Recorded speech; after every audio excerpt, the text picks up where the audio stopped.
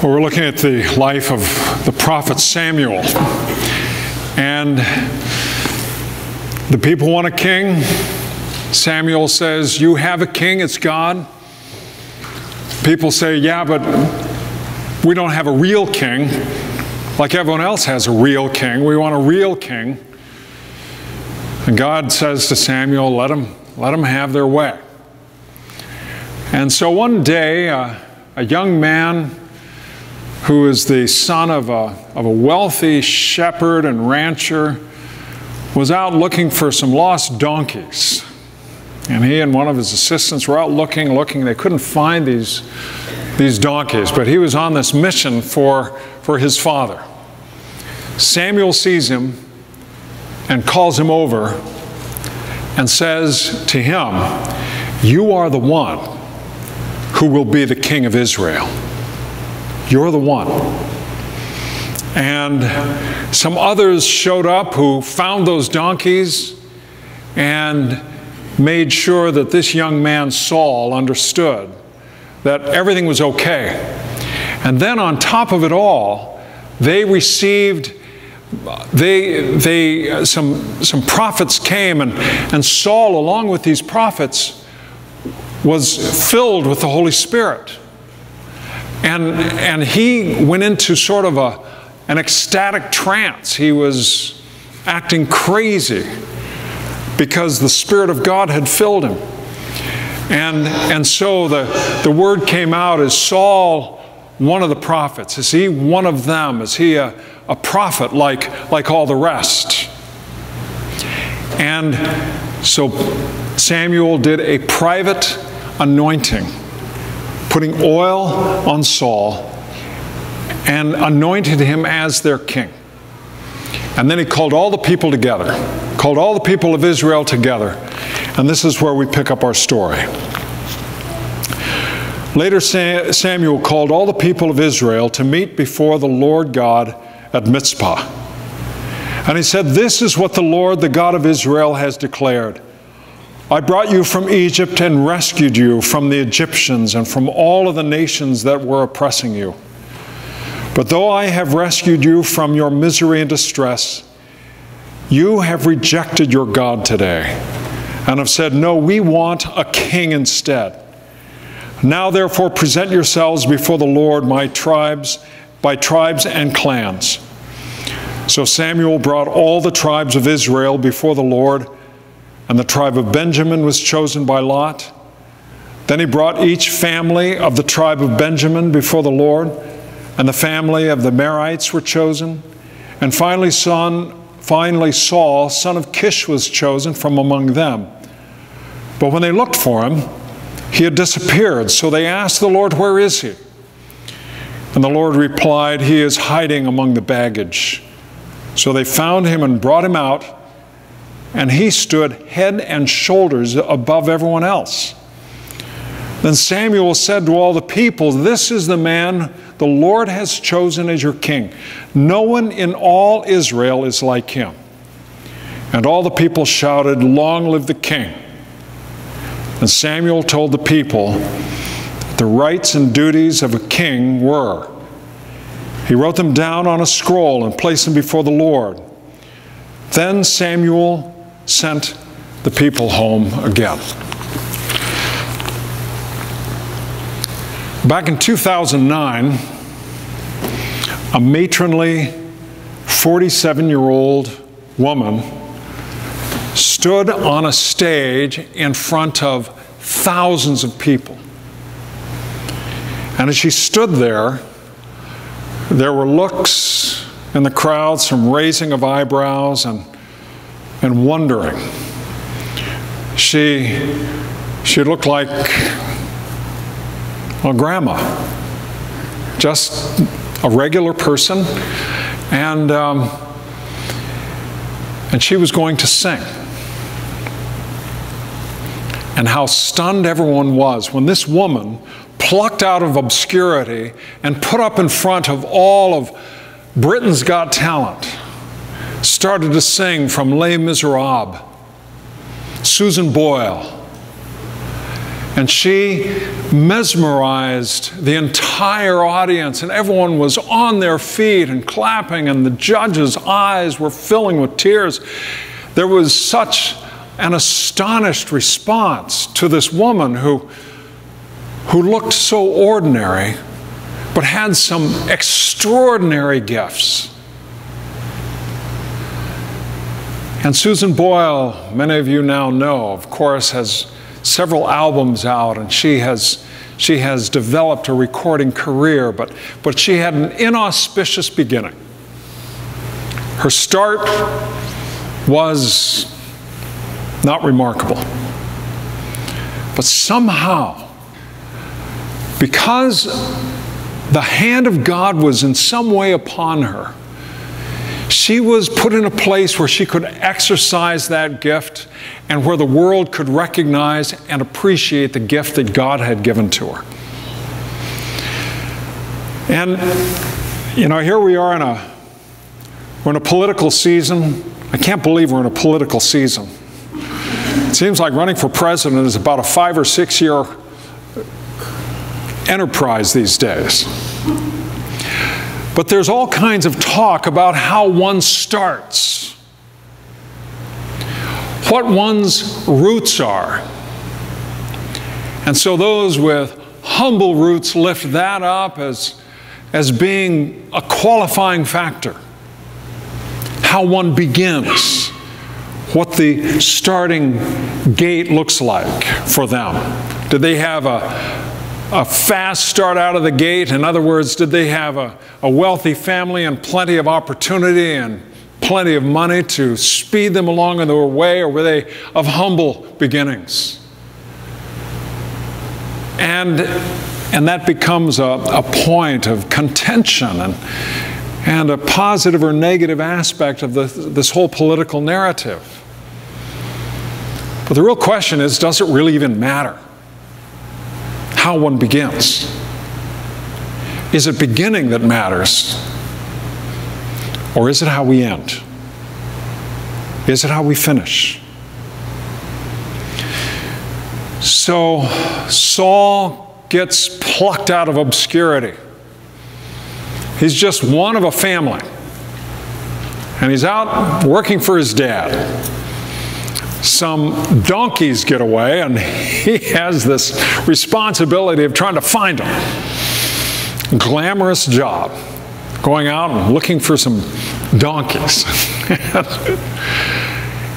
And yet, somehow, the hand of God had fingered him such that he was selected. And Samuel was the one, the prophet of God, who was responsible to identify Saul and to communicate to Saul that he had a special calling. That God had put a special responsibility and destiny on his life. So despite his beginnings, he had a calling. There was a responsibility that he was to fulfill. So Samuel sets Saul aside with an act of anointing. That word anointing is where we get our word Messiah or Christ. He was the anointed one of God. He was the one chosen by God to lead the people. And then when Samuel calls everyone together, calls them together to recognize this, Saul is hiding in the baggage. Maybe a rudimentary humility that he has. Maybe he just was shy. Maybe he was trembling when he was on the stage. And he stands up and he looks like a king. He looks like someone who should be king. He's tall, he's handsome, and he's bright, and he's capable, and he is set aside as one who, because he looks like a king, he looks like all the other kings, and therefore the people are so happy. Long live the king. Long live the king. So we're off and running with a new king. But this was not Samuel's choice. Samuel submitted solely to the voice of God. God chose Saul. Samuel didn't. Samuel's perspective, Samuel's opinion was irrelevant. The only thing relevant to Samuel was the voice of God, not politics, not the whole political realm. And you know where I'm going with this. We in the church, we pastors, our political opinions are completely irrelevant, totally irrelevant. I was in a meeting this past week where we were talking about where to gather, say, 3,000 or 4,000 people. And the answer came about one particular church that's very large and yet is understood to be politically slanted. So a representative from another church said that his church would not go because a right-wing church and a left-wing church, what does it matter? How is this relevant? And I was sitting there thinking, are we not one in Christ? Are we not defined by our unity in Christ? And that when we have conservatives and liberals in the same room, that we bracket that off, we set that aside, and we decide that something higher, more important, more transcendent than mere politics is in play? The clear message of this story of the choosing of Saul, when the nation of Israel decides to go political, is that the prophet has no voice in the political realm. The prophet simply listens and does the best he can to reflect the voice of God, and stay out of the rest of it. Let all the rest of that stuff work itself out, because look at the division that happens when pastors go political. And so Saul is installed as king. And in a quick survey of Saul's reign as king, it isn't pretty. Saul is put on this path, and he decides over time that he's going to do it his way. That he has a sense of what is the right thing to do, and he also has a tin ear for the people. He wanted to make sure he was not unpopular with the people. So he made sure he listened to the people and did what they wanted him to do, and that was popular for the people. And this ended up being his downfall, because he failed to listen to the voice of God. He instead listened to them, and Samuel gets set aside to go find another king while Saul is still king. So it isn't pretty. But it is the path that God put him on. It's the path, the journey that Saul in his particular life was to walk. It was his calling and his responsibility. So often, when things don't go well for us, we think to ourselves, it should not be this way. This is just wrong. And yet, perhaps if we move back from that perspective, we can begin to ask ourselves, why this rather than that? I've done everything right to the best of my ability. Why did I end up in this mess? Why me? Perhaps we can begin to think in terms of our lives as simply being put onto a particular path. We each have a path that we walk. We have a journey that we're on. And it's not that we have the sovereignty to choose where we are going. What we have is the responsibility in the midst of whatever happens in our lives to be faithful in every step of that journey, to be openly, actively listening for the voice of God as we move along this journey of faith. The alternative, well, it's just not pretty. It's that Promethean pride. It's that sense of, I will do what I want to do. No matter what, I'm going to have my way. So driving down this morning, I heard this song. I've loved, I've laughed and cried. I've had my fill, my share of losing, and now, as tears subside, I find it also amusing. And now the end is near, and so I face the final curtain. My friend, I'll say it clear. I'll state my case, of which I'm certain. I lived a life that's full. I've traveled each and every highway. And more, much more than this, I did it my way. I did it my way. Well, that's fine for Frank Sinatra. Or maybe it isn't. We all know people who've done it their way,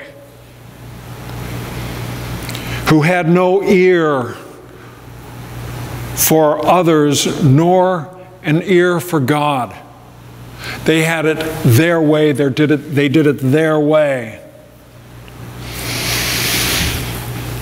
One of the advantages of being a pastor for over 35 years, you see the consequences of those who did it their way. And you do the best you can to provide them comfort when their way begins to cave in upon them. The reality is, it's not how we start in life, it's really how we finish.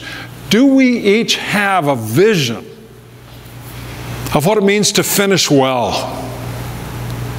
Of what the end of life looks like? An end vision that gives us a sense that no matter where we are on this path, we can move in a particular direction, despite where we started. Despite how we started. I've got one. It's given to me in a dream, normative only for me. But in my dream, I'm in my middle 90s, maybe upper 90s, maybe I'm over 100.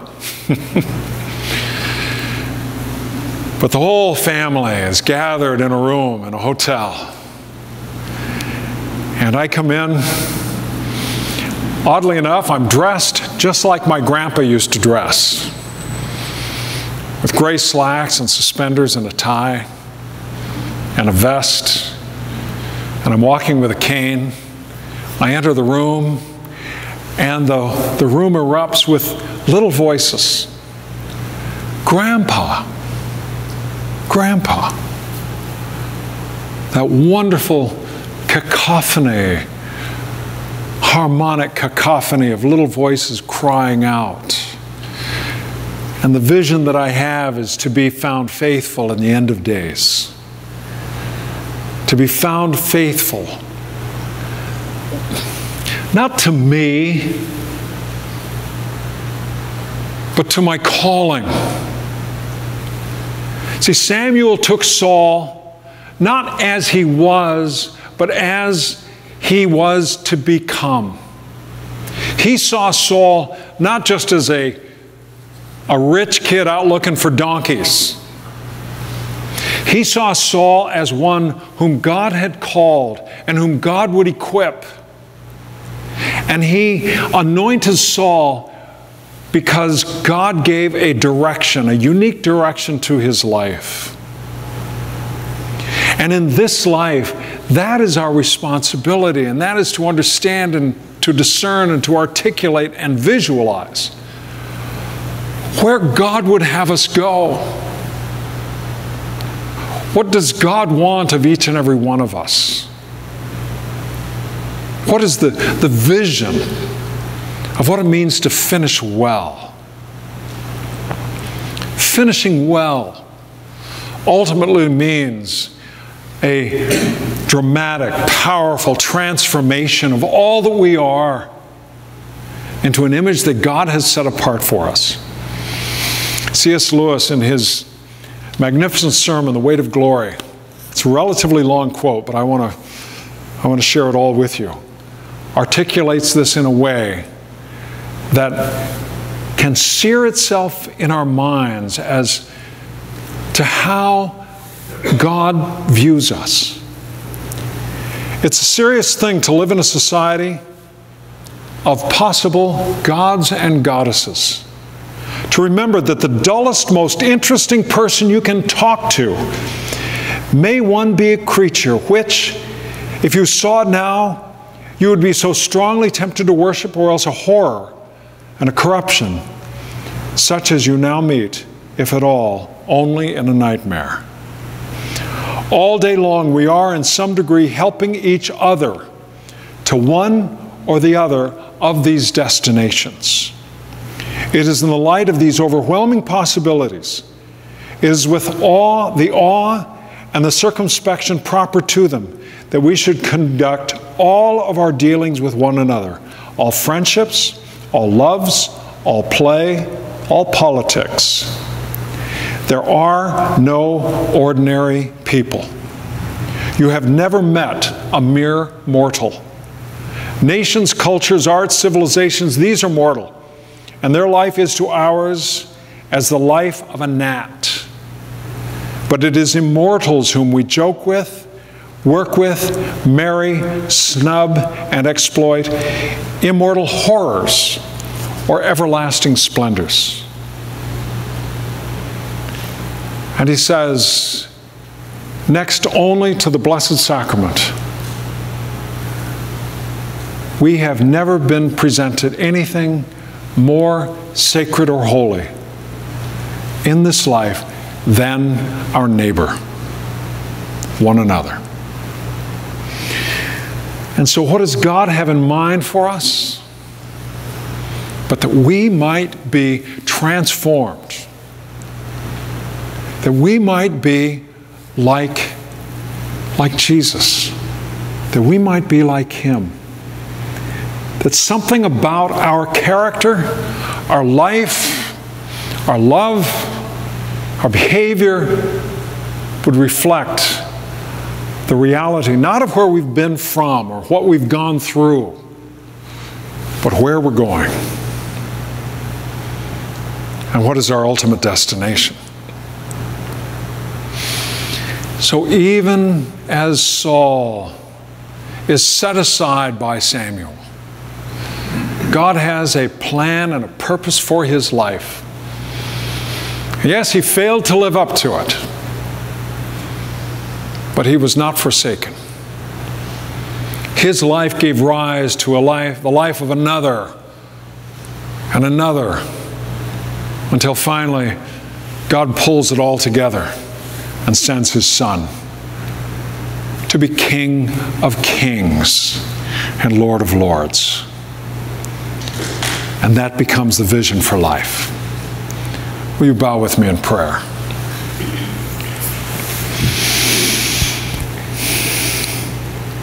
Thank you, Lord, that you've called each of us. You have poured out your Spirit on all flesh. Your sons and daughters shall prophesy. And with that pouring out of your Spirit, we have a calling, a challenge, a privilege to understand our lives not simply as an accident of the universe, but an intentional gift that you will one day gather to yourself. Lord, May we be found faithful. We ask it in Jesus' name. Amen.